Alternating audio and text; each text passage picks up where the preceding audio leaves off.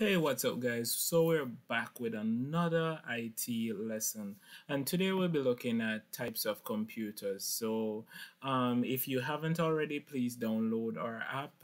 We have the app with the past paper questions in it, and you can look into that. And we also have our quiz game. You can actually check that out as well. So, anything you want, we have you covered. The links to these apps will be in the description, so you can use them when you're revising and you're going through for exams. All right, guys, so let's look into types of computers. All right, so computers are everywhere in our modern society. Computers vary in size and power and cost, as you guys know, because if you've tried to purchase a computer for schoolwork, you'll notice that they are sold with varying costs. And one of the reasons why they're sold for with varying costs in mind is because they have different power in terms of power output. That is what they're able to do and what they're able to accomplish. So that's what we talk about when we talk about power. In terms of sizes, you have desktop computers, laptop computers, you have a whole ton of computers in terms of sizes and powers. So we'll pretty much look into those. All right. Some computers are so large they have special rooms built to house them, and we'll be looking at some of those. Other computers are so small they can be worn around your wrist or embedded in your refrigerator. So we learn about these computers and their uses as well. So let's look into one of the ones that you won't run into often: supercomputers. All right, so some computers, they look a lot like this in the diagram right here at the top. Not something that is quite user friendly, and not something that a regular person or a student will ever have to use or encounter. But scientists, they use these type of computers a lot. All right, so let's define supercomputers. They are any class of extremely powerful computers. The term is commonly applied to the fastest high-performance systems available at any given time. So the highest, the best of the best computers in terms of computing power are normally referred to as supercomputers. Such computers have been used primarily for scientific and engineering work requiring our exceedingly high speed, or that requires exceedingly high speed computations. So the average person won't be using these computers, but for instance, if you are an engineer or a scientist that you have a lot of data or information to be processed, your regular desktop or laptop computer will not be able to do this. You need a computer with extremely high computational power, and it doesn't matter the size to you, because these computers are normally used by organizations, so therefore they are able to house them. So in most cases they have dedicated rooms to place these computers, and chances are, if you ever encountered one, they might be as big or even bigger than your fridge. Yes, your refrigerator, chances are, is maybe it could even be smaller than a supercomputer.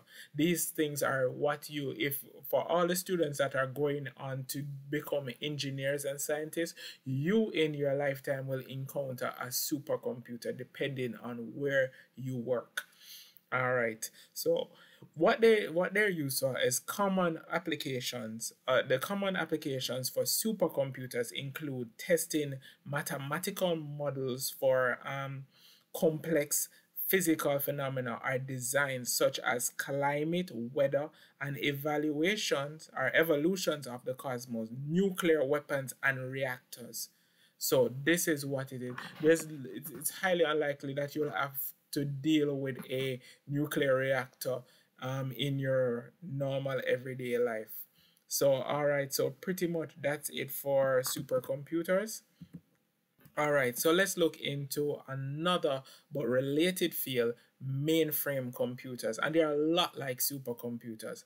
All right, a mainframe, or digital computer design, is really designed for high-speed data processing with heavy use of input output units such as large capacity disk and printers. This now, these computers really will be the computers that you find in large organizations. So if you work, like for instance, let's just say you work for Google, or you work for Microsoft, or one of those really global big corporate companies, chances are you will have to deal with a mainframe computer.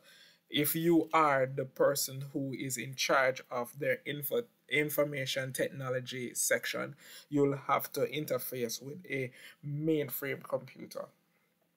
All right, they have been used for such applications as payroll computations. Once again, I'm saying these computers, for instance, if you work at a large organization and you have a lot of employees, let's just say over 100,000, that all have to be have payroll computations and accountings done on their salary.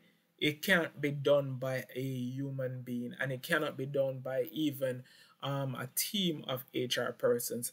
In most cases, it's a computer software being run on a mainframe that does these calculations. Business transactions and information retrievals, airline seat reservations, and scientific and engineering computations again. And that's one of the main uses of a mainframe computer. In most cases, another thing that persons won't really interact with in their day-to-day life. All right, so let's look at desktop computers. Now this is one that we know a lot about. A desktop computer is pretty much one of the, it's not a laptop computer, and if you're a bit older, you've seen a desktop computer. So for instance, I don't think I need to go into details in terms of a desktop computer because it's one of the more commonly found computers around around your house. If you don't have a laptop, chances are you're using a desktop, although desktop computers have become, I wouldn't say obsolete, but they're not as in use today as they were previously in years gone by. And one of your assignments for this video is to Google the different types of desktop computers out there, because they are now being made smaller and they're now being more compact. So where there was only one type of desktop computers, there are now numerous types of computers out there. All right, so that's it for desktop computers. Pretty common information can be found on the web. So that's your homework. You can find some, list them in the comment section. Let me know what you found, the different types of desktop computers that are available for consumers like yourself.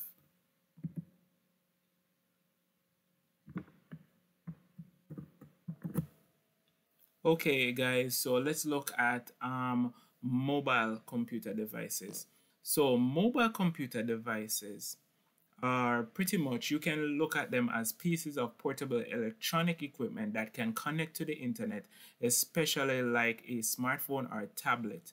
So pretty much you never thought of this, but just imagine your smartphone is a computer. Although it is a phone, it is a computer.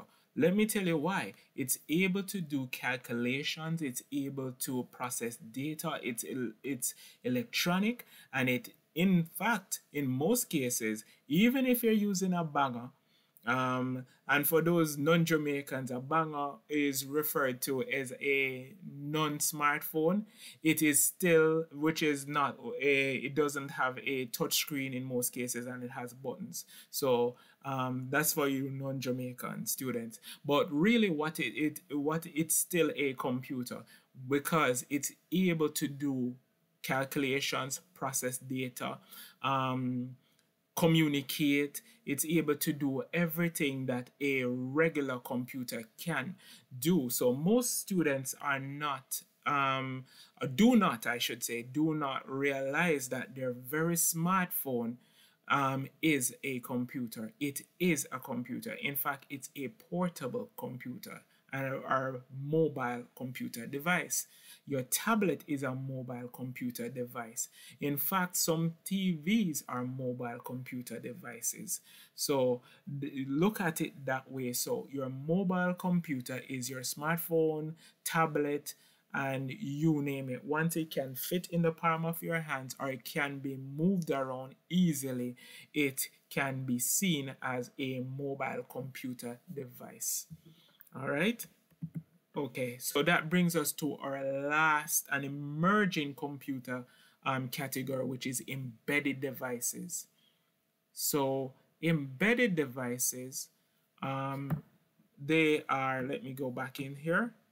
They are systems or a combination of computer hardware and software designed for specific functions.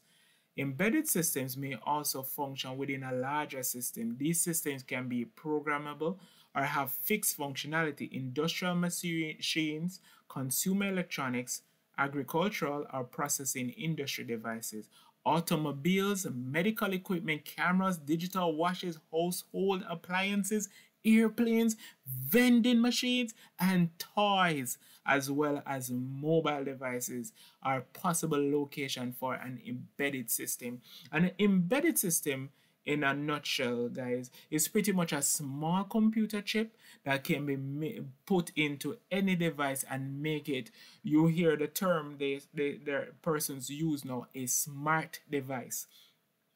A smart device is any equipment that has a computer chip in it and is able to carry out functions it would normally not be able to carry out because it now has the computer chip in it. So that's what an embedded device is. The embedded part is the computer being placed in. So the term embed is placed in. Computer is being placed in devices such as your refrigerators, your smart stove, your smart TVs. That's a good one. And pretty much even I've seen smart homes where every appliance in the home is actually has an embedded device. All right, guys, so pretty much these are your types of computers. And as the world continues and societies become more modern, you'll notice that your embedded computers increase, or your embedded devices will increase. So guys, if you watch this video and you like it, please give it a thumbs up, recommend it to other students that need it. Remember to check the down in the description for our apps that will help you to study and help you to enjoy studying. And once again, this is your next assignment. Please place a list of embedded devices that you can find in your house or you know of that exist. The challenge is do not place a device in the comment section that someone already placed. See if you can come up with something new and place it in there, and let's see. I'll be looking in the comment sections. All right, guys, so thank you for watching. Please give it a thumbs up if it was helpful. More videos are coming shortly. All right, guys, thank you for watching.